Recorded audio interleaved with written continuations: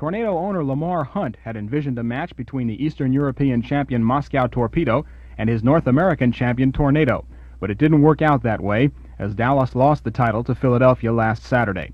Tomorrow's opponent, the big, rough, agile Moscow Torpedo, this year's winner of the USS. The Torpedo was impressive against the North American League's All-Star team, but as NASL Commissioner Phil Woosnam pointed out, the All-Stars had only been together 2 days.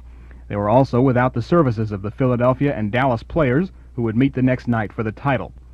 The Torpedo attack is led by Anatoly Fetisov, shown here scoring one of his 2 goals, as Moscow beat the All-Stars 3-1. Other household names on the team include Vadim Nikonov, a forward, midfielder Anatoly Degtyarev, and forward Vyacheslav Shivatikov. Moscow utilizes a wide-open offense, moving the ball the width of the attack zone to set up scoring opportunities. Combine this with a rugged defense, you've got a pretty good soccer team. The Russians will invade Dallas, the Torpedo versus the Tornado, tomorrow night at Texas Stadium. For Channel 8 Sports, Mark Oristano. Do svidaniya.